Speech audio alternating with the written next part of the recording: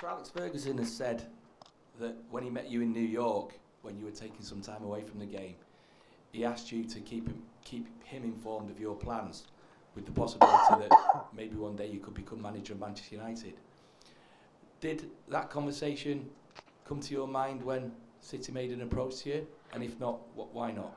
Well, in maybe in that period, it's not perfect right now, but it's a little bit better. My English was not good. Maybe I didn't understand him, but I don't remember when we were in a magnificent restaurant to having dinner. He suggests me or something like maybe go to Old Trafford. I don't remember. So I know he said that, but I don't remember. So we spoke about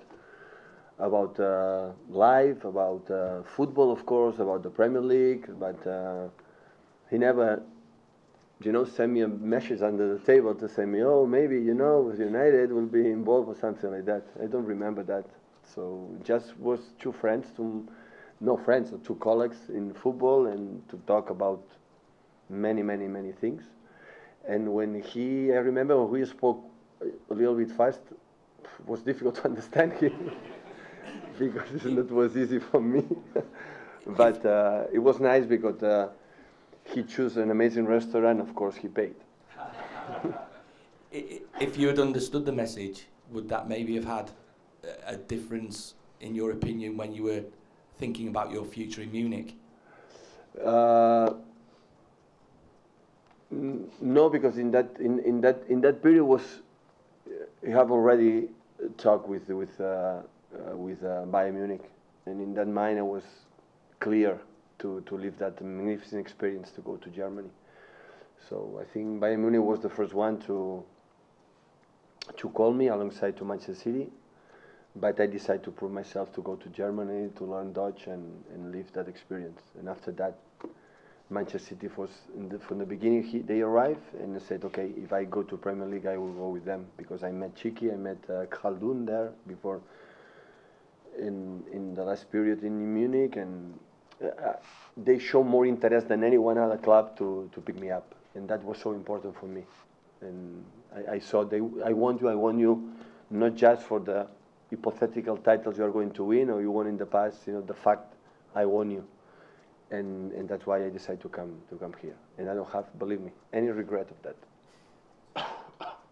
Pep, you've said before that you play possession football, you play your philosophy, your style, because it wins title. But if there came a day when possession football didn't work, that you couldn't win titles that way, would you change, or would you still say, no, this is the way football is meant to be played? I said last year with like this for the proof I didn't win titles. Never. That is going to happen. I'm going to retire because I don't feel it the other way. I could defend more deep. I could defend like this, but I want to have the ball and I want to play. That is not going to happen. So if you see one game for my second team in Barcelona, or the first game, always I try to look for that. And sometimes it doesn't work. But that does not mean because the other is good as well, or we are not good enough. But the idea that is not going to happen, never in my life. Can I just, in the first few months with the B team in Barcelona, so 10 years ago, the results were a little bit mixed, I think, when you first started. In the beginning, yeah. Yeah.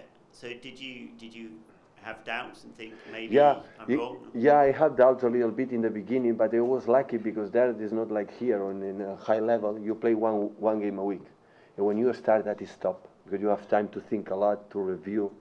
The Sunday to Sunday, you have a lot of time. Because when you play every 3 days, you don't have time. And it was good, especially in the first games. When I remember the first 3 games, I won, I draw, and lose in a row. We play in artificial, in the 4th division, in artificial pitches when they're so small. And Monday, I think I have to think about it. I have to change it because we cannot play in that way. And arrived Tuesday, and I said, we have to change because the pitch is so small. But right Wednesday I said, no, I'm not going to change because the alternative didn't convince me. I spoke with my staff, and alternative to play in different way, and I believe didn't convince me. And after Wednesday and Thursday, and it was so good because at the end of the season we were champion. We promoted to the second, another division, and in that moment I said, if we were able to win quite good, because at the end we were able to play quite good football, So in this small pitch and artificial, you are able to do that here. I can do it in a high level with better players, with better pitches, better stages, with many things. So that's why after that, no way. I dub 2 days in a week after So that. that was an important moment then for you. That is important moment, yeah, because in that moment, also I am new. So I have not experience. I have many things that I believe, but still I had to prove myself. I was 37 years old, never training with big players, so I had to prove myself. And that showed me, okay, that is. But at the end, it depends on the results. I said many times, the manager has to do what believe. So the manager cannot judge the other managers what they do. Forget about it. That's why you are the media. So the manager has to do what they believe. That is the most important thing. When I manage a young player come to visit me or see, and some advices or some comments, always I said the same. Do what do you believe. Don't make another think what is not going well. And that is, I think, the only thing I can work. The people in success and any other aspect in life, just because they believe 100% what they do.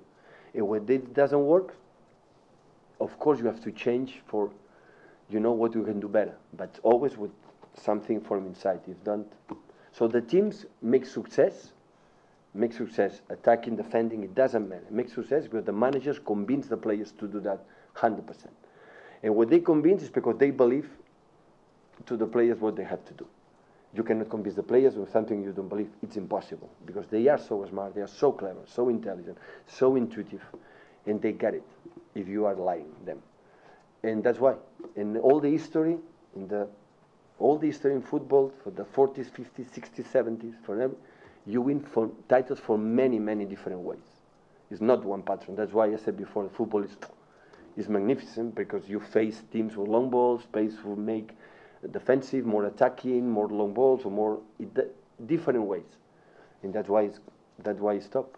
That's why the thing the team had success is because big clubs, big players, that is the most important thing, but especially you can convince to the players what do you want to do.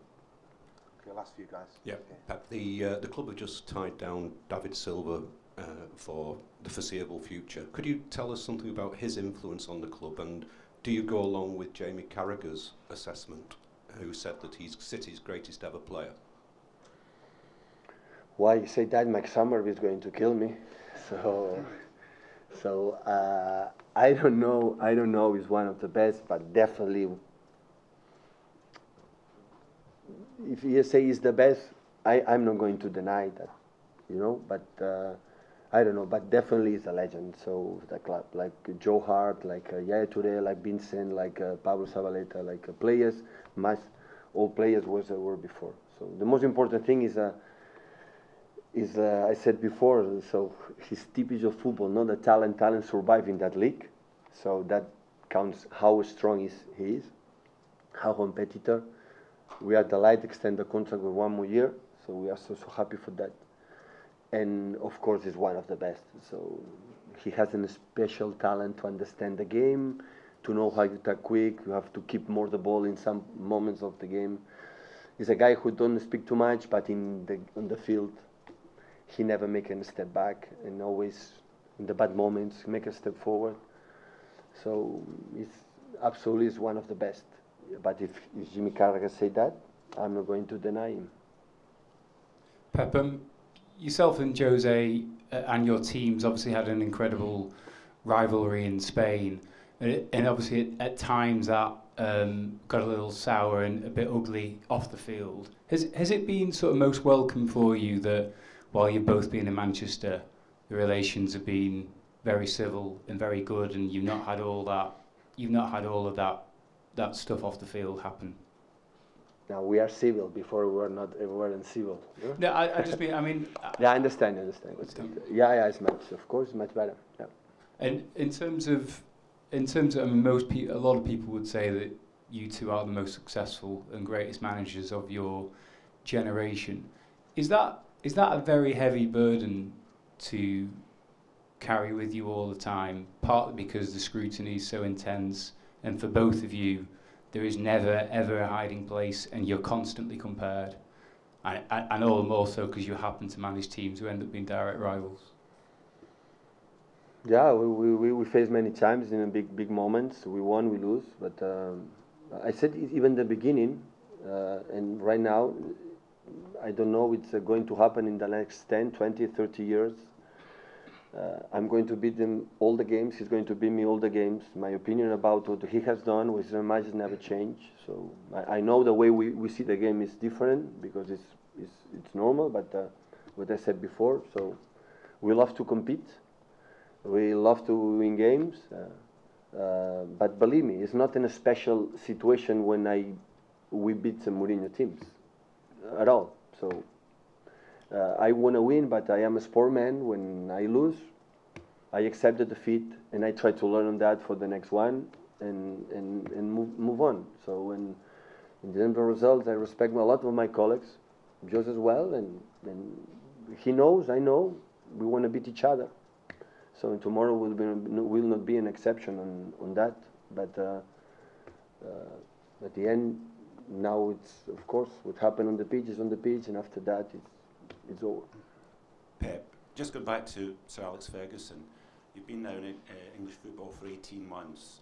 Do you appreciate even more now the achievements of Sir Alex, having spent time in such a competitive league? Definitely. Definitely, I cannot imagine to win 10, 11 Premier League he has done. I don't know how many. So yeah, that's why he's Sir. So it's magnificent what he has done. I said many times, sometimes you are lucky to be manager in one period when you have a group of generation and amazing players and you win a lot of titles. But he was able, this generation, out, a new one and win again, out, new ones and win again. And that is so complicated. That's so complicated. So to maintain for a long time and being there and winning in attractive football, in offensive football, in scoring a lot of goals, and not just in the Fergie times, during the games.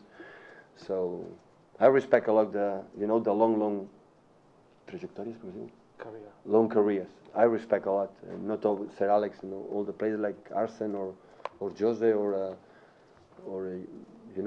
because it means a lot for me. Because football is one day, but it's another one, and another one, and at the end arrive a moment, say, wow.